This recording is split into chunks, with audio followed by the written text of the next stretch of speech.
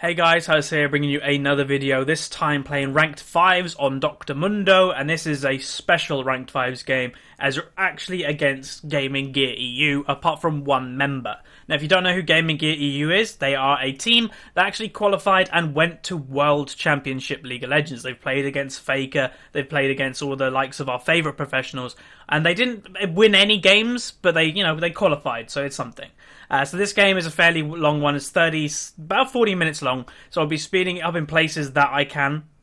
And as you can see, what we just did there is very basic. Walk into their red buff as a unit and just get a ward down. This just confirms where they're going to be starting, what buff they're going to be doing, as it's something you always like to know. Now, this one thing I do have to note about this game, this is actually before the minor trinket changes, although they don't affect it in this game. A normal game back in this patch may have, as obviously trinkets now you can use them from 30 seconds into a game, where on this patch it was a lot later. You're talking 2 minutes in. So anyway, it's a Dr. Mundo versus Renekton lane. This lane obviously is very, very heavily favoured into Renekton in the early game, but eventually Mundo will outscale the Renekton. I'm quite a fan of Dr. Mundo, because even if you don't do amazing in lane, you should do quite well in the later stages of the game. You should still be quite a tanky beast, and you should be able to soak up quite a bit of damage for your team. So in the early stages of this game, my main goal is just try to CS as much as possible and survive. But honestly, if I do die in this lane, it's not going to be a massive issue for me. It's a lane that's already in his favour. It's inevitable that Renekton is going to win this early stage. So if I do die, it's a bit of a bummer, but hey ho, other bad things can happen if he just totally denies me from CS. So I'm going to speed up the game just in the early stages of the game. All of this is just farming. You can see that he is building up a little bit of a CS lead, but that's mainly because he's just pushing it into my tower, and I do have to be careful of the level 2, level 3 all-in by him. Now, my starting item I have opted for is a cloth armor with 5 potions. This should help me survive a little bit longer, but as well as it doesn't give me a lot of power in lane, so still I have to be quite careful. So I've just hit level 3, get all my spells in there. This will help me farm a little bit more and just see what I can do. Honestly, it's again just a farming game, managing to survive, and that's a lot of what top lane is. Top lane, it's a weird lane. I'd say it's one of the weirdest lanes in the game right now, in the fact that it's the most snowbally lane. If you get behind in bottom lane, if you're like an AD carry, you have a support to help you try get back into it. In mid lane, you're in the mid. You're the best. You're the most opportunistic lane in the game. People can come roam to your lane from anywhere. So bot lane could come roam and help you. The jungler, obviously, and even top laners can come and help. You're just a great position to get help from in the mid lane. Top lane, you're on an island. I'm afraid if you get behind, you're most likely going to be more or less by yourself getting behind. There are certain teams out there that focus very heavily into the top lane to try and just secure that lead. A good example of that is Cloud9. Meteor spends a lot of time early in the jungle or in the top lane, secure the lane for balls, because the way they probably see it, if you get your top lane ahead, you're going to deny the enemy top laner for one, and your top lane is going to have free farm. That's kind of how it works in the top lane if you do get ahead. So right now I'm only 5 CS down. Honestly, that's fine with me. It's, as I said, I'm going to be behind, but I won't go on about that a lot. This is a lane that I can win, and I'm going to be trying to win as best that I can. You have to remember that the enemy team we're against, as I said, there are Gaming Gear U, and all of these, I think 4 of them were Challenger, and this Renekton was, I believe, Diamond 1, with I think he even mained Renekton. It kind of rings a bell. But yeah, this team that we're playing is of a high quality. One thing I do have to say I like, and Renekton does go on me, and that will probably force me to back, I would imagine. One thing, as I was saying, I like and I enjoy when I play ranked 5s is the quality of players we do play against. I really, really enjoy playing against, I played against Muvat's team, I play against, a number of different teams. Now, Renekton is looking to maybe jump on me under tower here. Now, I do have heal, so it would have to be very, very risky of Renekton to go on me right now. I still haven't burnt it. I'm just going to try and heal up a little bit, and then probably going to return back into the fight now I think of it. Duff is doing quite a bit of damage on Xin Zhao. I'm running into the area, trying to see if I could get Renekton just to kind of turn, maybe try to go aggressive on me. I could bait him with my heal, but he decides against it. So I'll just do a little bit more farming than I will back for myself. I'll probably just pick up that one and these maybe 2 or 3, and then go back and buy any second now, and I'll speed up the game in that process as well. So yeah, Mundo is a fun champion. Lane phase, he's not the most fun. Lane phase, you're just relying on cleavers hitting, you're relying on just sustaining and surviving.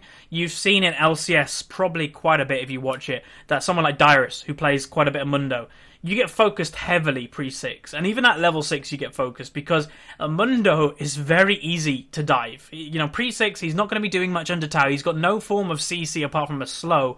You've got to be really careful. Now you can see Renekton's damage is starting to pile up right now.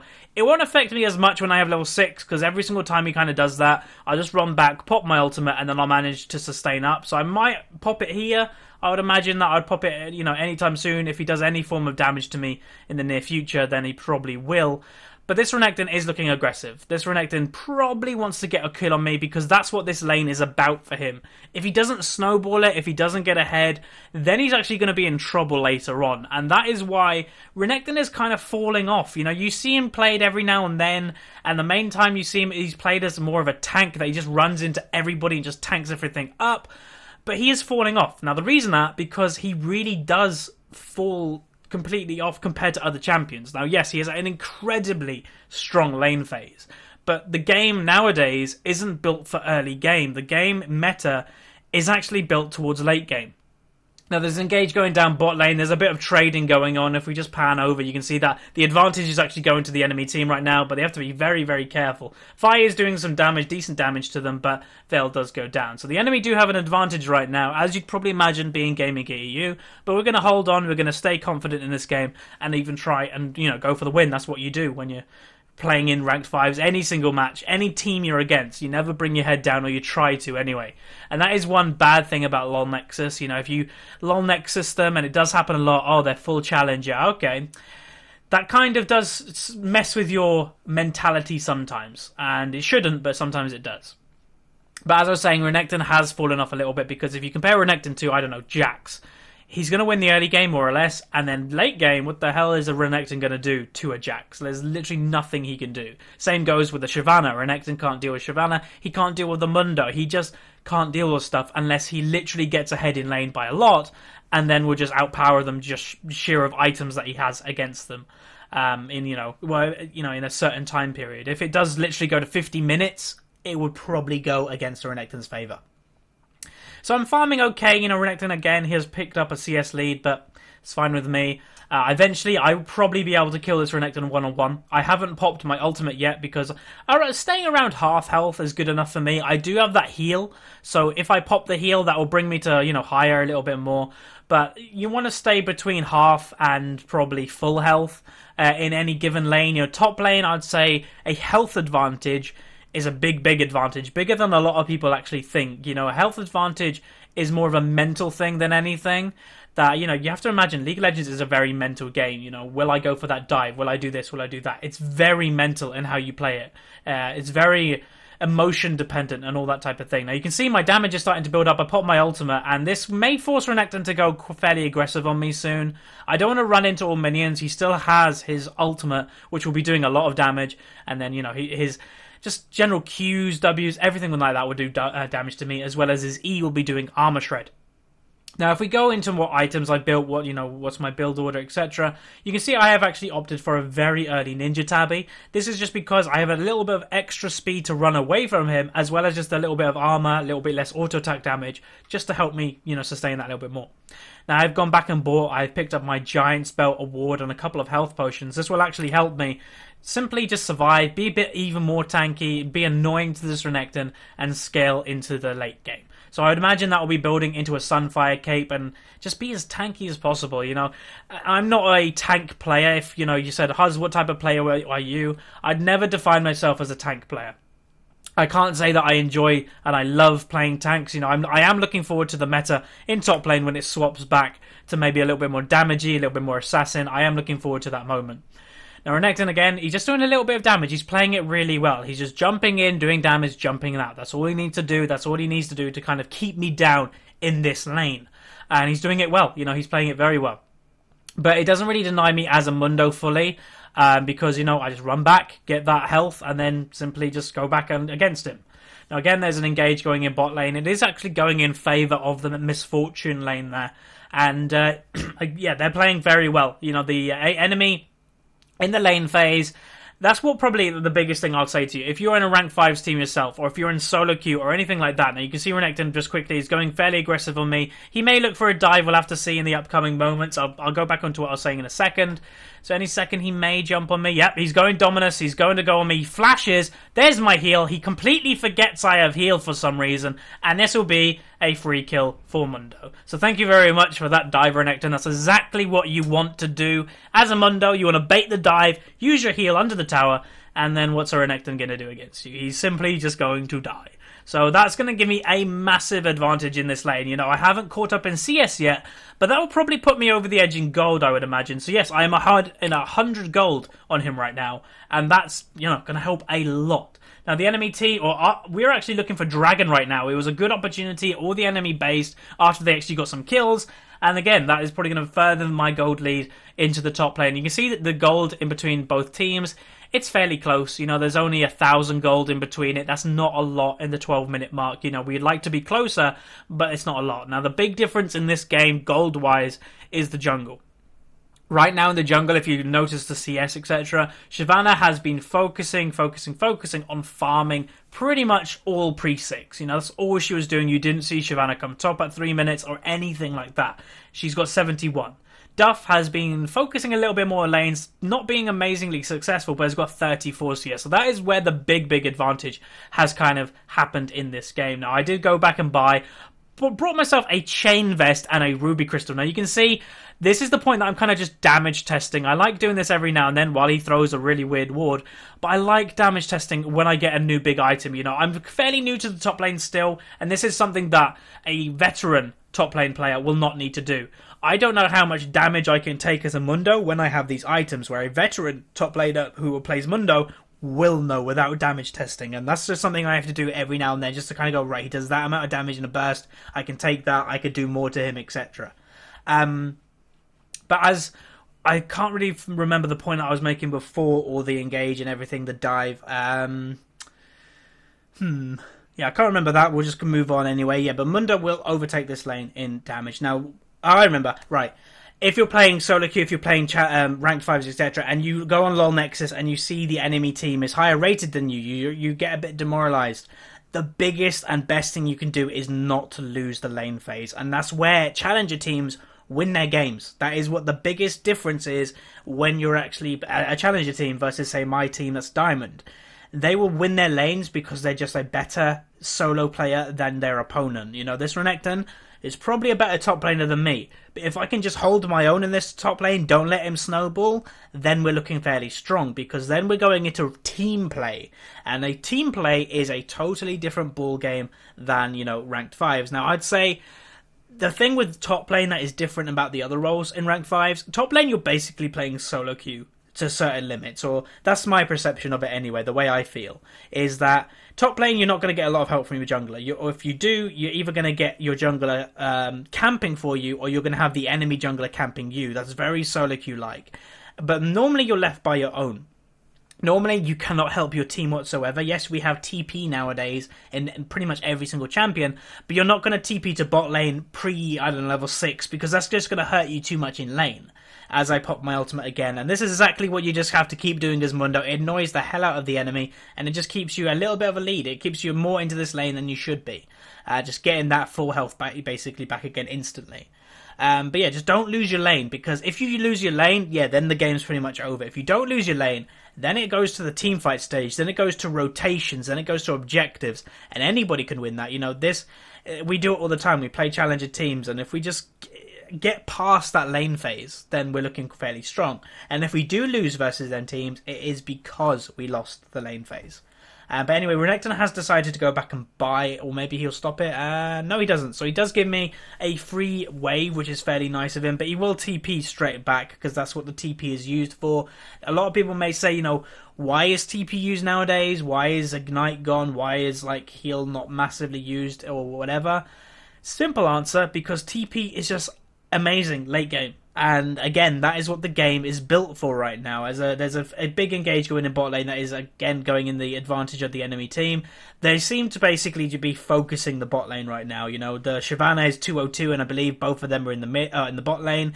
MF is 412, so yeah, I think all of the kills that Shyvana and MF, you know, obviously has is in the bot lane.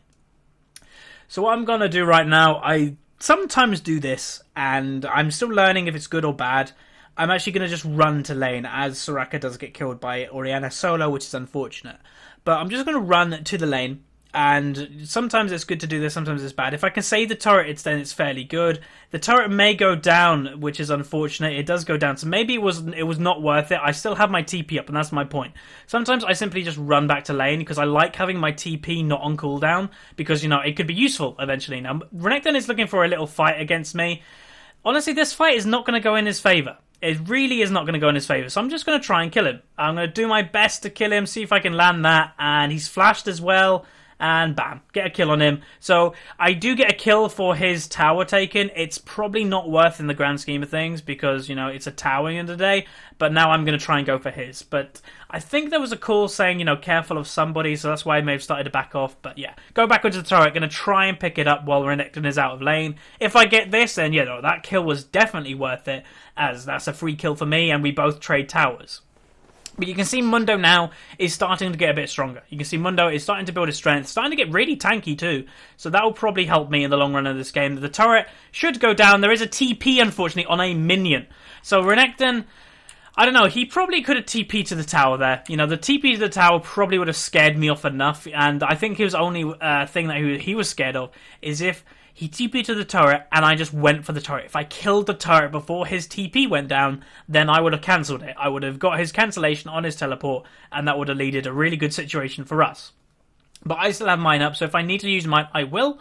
But again, we are doing, you know, we're doing okay. You know, the main area of difference right now is the bot lane. You know, that is the hard part. And as I said, this is a challenger team that went to Worlds, so they will probably push an advantage early, and the advantage they're pushing is the bot lane. They are focusing bot lane fairly heavily. They've got a successful gank here and there, so they're just going at it.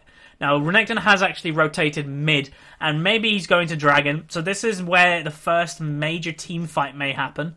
Now, our team comp, I haven't really said a lot about the team comps right now, but the team comps that we're running, and the one we are running right now, is basically a team comp of annoyance. There is a little engage in bot lane. They do actually get them quite low, but not low enough to, you know, pick up a kill. But our team is a late game team, pure and simple. It's for a Soraka to keep everybody high health, a Mundo not to die while their engage comes down in bot lane. Hopefully they can pick up a kill. They do, and that will give us dragon pressure, hopefully. Mundo, as me, is actually zoning two people right now, so we're going to look for the dragon, but we're actually probably going to just look to turn the fight. We're probably just going to ignore the dragon and look for the kill. So there's the call. Duff flashes onto the Orianna, then we all just focus pure and simple onto the Renekton. The ball is probably just going to get a very nice ultimate, I'd say, any second. Bam, there you go. They do actually just only go for me and Duff, so as all things considered, they only get the tanks, and I'm going to try and do my best to try and just pick up a couple more kills, but I should probably go down. I do, to the Orianna, as she's, you know, very strong. She even ignited me in that fight, but that is a fight for us. We came out on top of that. We got in the, you know, everything, you know, we got 1 kill in bots, we got 4 kills, and we only lost 2. So in everything, that was a big advantage for us, as well as Orianna, for some reason, didn't decide to back. So there's another free kill for us. Bam, we're in this game again. Although we're not caught up in gold 100%, we're even on kills. And trust me, kills is a big morale boost. If you're saying, okay, we were down a lot in kills, now we're even. Let's do this, let's go. And that's kind of what happens. That's exactly what happens in this game. We get pumped again. You know, when you're losing the lane phase, you get a little bit down. Your head goes down. You're like, ugh, really? But now when you're kind of winning the team stages of the game, your morale goes really up because you're playing with your teammates, you're playing with your friends, and you just feel good.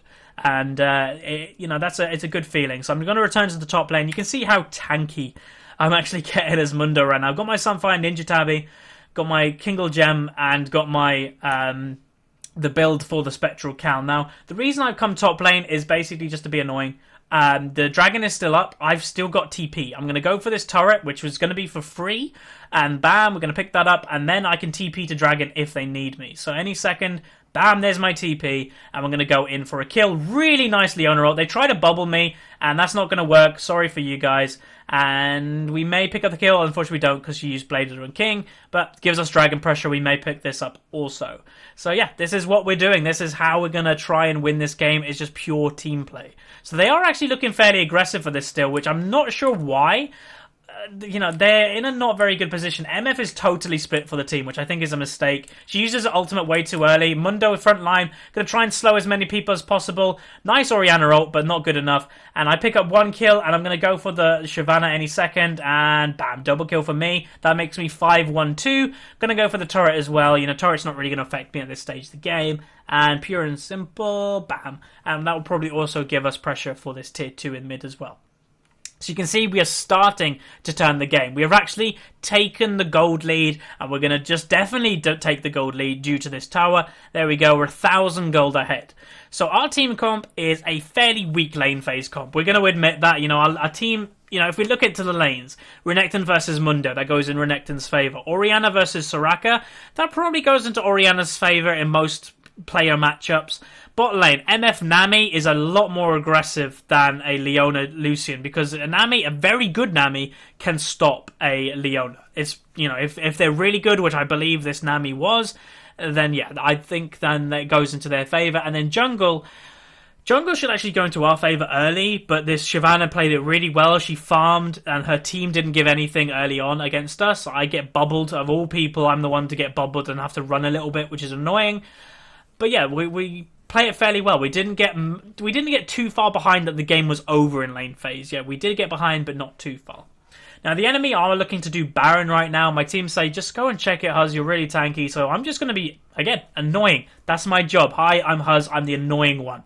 So I'm just going to do it as much as I can. Pop my ultimate just to run around a little bit quicker. We know that they're doing it, so I'm just going to look like I'm going fairly aggressive and then totally back off. So this, right now, you'd think I'm going to die for what I do. My team is flanking the back. I'm just going to run away. And this may be able to give us an advantage onto the Baron, but at least stops us. You know, stops them. We got some of their summoner spells. We got, you know, some, you know, bits and bobs there, here and there. And it was really good. So I managed to stop that basically by myself while my team flanked or just came in from this direction. So really, really good. Now, I really wanted to back at this point, but my team wanted to continue fighting, so I do return to try and just help out a little bit. MF ult does come down. I'm maybe looking for a fight, not really sure. My team is still in the area, and there we go. They move into a bad position. Going to pounce on that straight away and do what I can. So I do go down, but this still should be an advantage for me and my team. Lucian should pick up some kills, and Soraka will be able to finish off the rest, hopefully. So Renekton is in the background, but I'm not sure he'll be able to do anything at this point. So there we go, another kill. So yeah, he's not going to be able to do anything. If he tries to do anything, he will simply die for it. So yeah, really good play. Again, building advantages. That all stemmed from Baron. So just remember, don't be like Dignitas. Don't throw things at Baron. You know, it's not worth it. You know, Baron a lot of the time. You have to remember the actual buff itself. Yeah, it's a nice stat boost, but it's not worth getting aced. That's the thing, which a lot of people forget. Now, if we look into the CS of comparing everybody, they are ahead. They are ahead in CS, and that's where I'd say the challenger element comes in. They are better individual players than us. That is just obvious. We're not going to pretend that we're individually better than these guys. They're really, really good.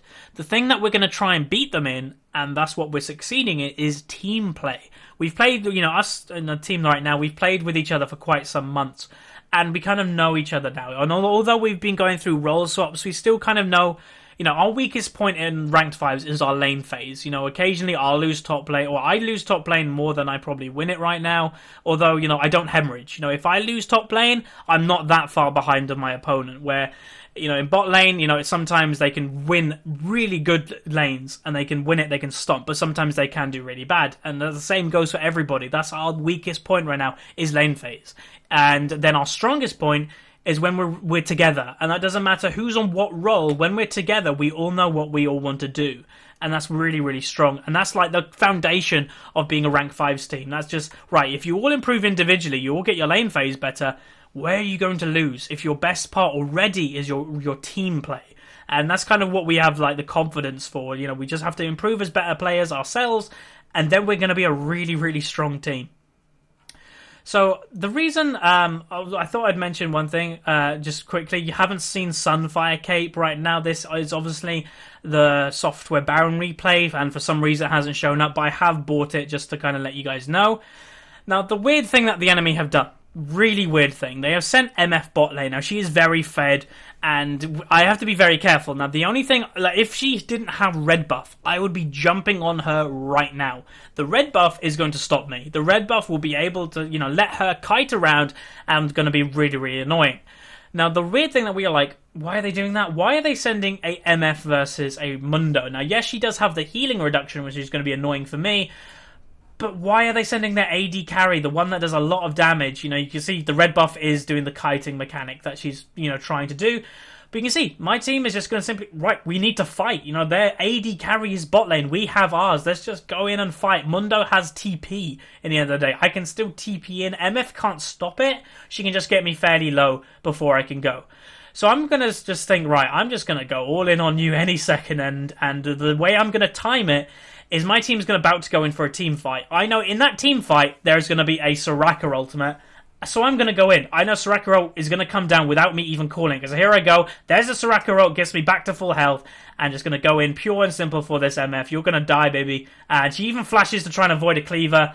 Not good enough, I'm afraid, and I do pick up that kill while my team win the team fight, as they probably obviously would, and I don't know why Gaming Gear kind of thought they would win that without their AD carry. You can see Fi is still full health. He was in the background just killing things, and I, as a Mundo, was able to kill the MF one-on-one, and now that I have the red buff, there is no way that she'll be able to do that ever again. She'll just simply die straight away. So I'm going to go back and buy. We do probably, there we go, pick up the Baron. And this again will make me further in the lead. I have now picked up my Randuins, pick up a cloth armor that I would imagine would be building into a Thorn Mail if this game goes long enough. So if you look into the gold tab, there we go. Now if we slow it down as well. My team is also picking up dragons, so if we just wait for that to go down, there we go. So now we can compare everybody at the team. So I'm at 11,000 gold, Renekton's at 8,500, so I have a very big lead on my lane opponent right now. Even though he has a slight CS lead, I have a kill lead, assist lead, etc. Objective lead now.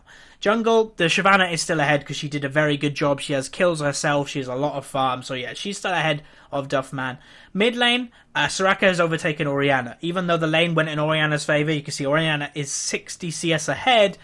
Soraka, with the global objectives, with the kills and assists, has picked up the gold lead by about 2,000, so really nice. And then AD carry, very close by the AD carries. You know, MF is ahead.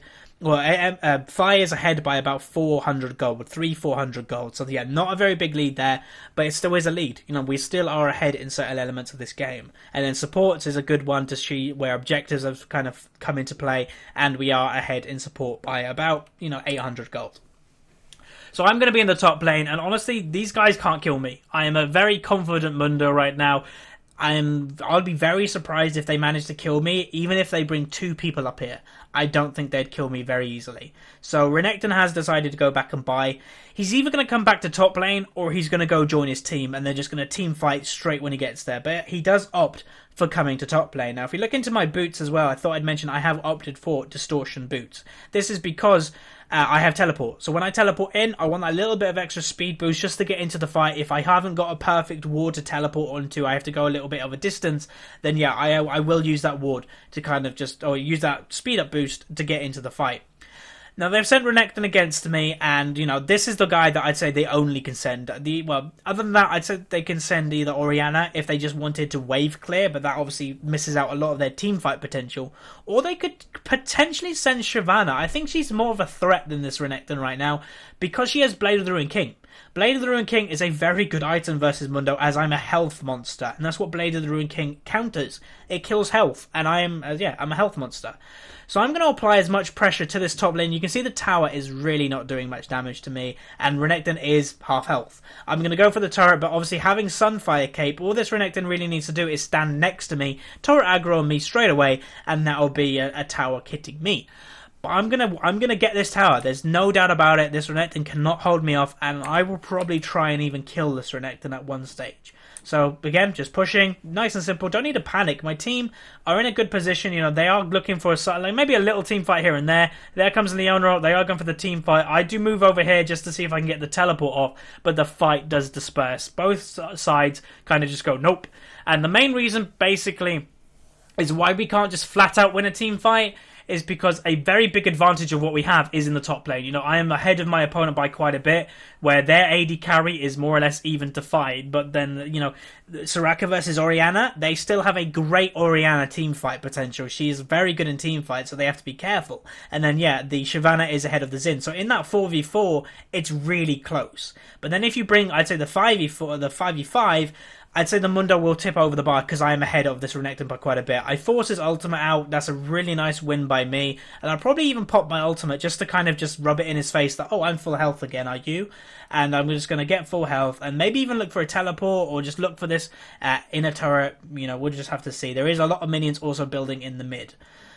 So my team have played this well, though. They haven't committed for a full team fight. They're not being, you know, silly in that respect. There's a good Orianna ult coming down. There's a flash from Fight to get away. MF ult comes down. Really nice Leona ult from Vale there, and they are going to continue going for this fight, and they're winning it. So there we go. That's all they needed. You know, they couldn't go for a massive team fight. If that Orianna ball hit like 4 people or 3 people, they would have been in trouble. But simply because it only hit, I think, Fi, and he flashed out, they won the team fight really, really nicely, and a great Leona ult from Vale. He hit like 2 people square on the nose, stunning them.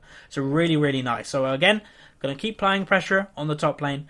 Maybe I'll back out now, and then we're going to look for maybe objective or something along them lines. If I look into the gold tab, how much gold do I have? I nearly have 2,000 gold again. Fire's 2,500, so now he's got a lead on MF. Now he's going to start just pulling it away. You know, now he's 7-2-9, doing really well for himself. And Renekton has opted for jumping into, you know, my domain. Get out of my lane, Renekton, and he does wander away. So even though, you know, I'm only at half health right now, he knows that I could be at full health in an instant. You know, I've still got the heal. A lot of people kind of forget, you know, I've still got the heal. That will still heal me for about 500, because I've got also Spirit Visage, and I think it affects that. So there is the Thornmail, and, you know, the reason why I'm kind of bigging up Mundo right now is because I really do like the champion. I'm a massive fan of Mundo top. If you are a ranked 5s team, or if you're a top laner that's like, what do we normally lose on? We normally lose because we have a lead and we can't push the lead. Why can't we push the lead? Because we can't dive. Mundo is Mr. Dive. He will literally run into a tower, don't give any cares, and survive because he pops his ultimate, pops the heal, and just survive. Especially if you have a Soraka with you, you're not going to die. And that's a perfect team synergy right there of the Soraka with the Mundo. Now Baron is coming up in about 40 seconds. Dragon's coming up in 20. I'm going to push the top wave out again. My teleport's up, I'd say, in about a minute and a half. So I've probably communicated that to my team. Probably like, right, I've got TP in a minute and a half. Maybe I want to delay, or I'm just going to stay in the top lane because that's where Baron, you know, will spawn, just so I can be in the area. Now, I don't know where Renekton is, so they have to be fairly careful they don't get just flat engaged out on 5v4, but they're looking good. Now, I don't really know what our strategy is in the upcoming moments. It's probably just to secure complete vision onto the Baron. Just like, right, we are having this Baron control, none for you. Now, Orianna, you can see her damage is fairly nice. That was just a Q hitting Vale there, I think, and he did a decent amount to our tank, or one of our tanks. Obviously, we do have more or less 3 in this comp. Although Duffman will be doing quite a bit of damage. Then we go for the Baron. I'm going to tank it, probably, as much as I can. Although I am actually going to be doing quite a bit of damage to it as well. And the enemy are moving in. So we just decide, right, we're just going to engage. Just flat out engage. MFO does come down. Renekton is in the background, but I'm just going to jump totally onto the MF. Really nice by Vale. I'm just going to go on over and kill her, and she does go down. And then we're going to continue for the rest of the team fight. Fi is fighting a number of them by himself, doing a really good job. Orianna does come down, but that won't be enough to pick him up. So I'm going to continue running. Sorry for that little freeze. Sometimes Baron replay on a past patch makes the replay go a bit odd, and that's kind of what's happened now. But we're gonna, the final stages of the game are coming up, so we will continue, and Renekton should go down as he does fail the E. My probably cleaver would have just gone straight into him, and that would probably call that. So Fi is actually legendary now, so going from a very poor lane phase that he didn't do very well, you know, the pair of them, that they got focused really hard, he's turned it brilliantly. He's turned it that he's actually fed now. He's way ahead of his lane opponent. He's nearly caught up in CS, considering he was quite a bit down. And yeah, he played it really well. So if you look into the scores of this game, you know, Renekton 0-4-2 compared to me 7-2-5.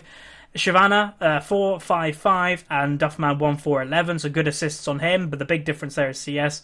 But although it's not making a massive impact now, mid lane 4-5-2 compared to 7-1-16. Big CS again, but Soraka with them 16 assists is going to be just taking in a lot of gold, helping the team really nicely.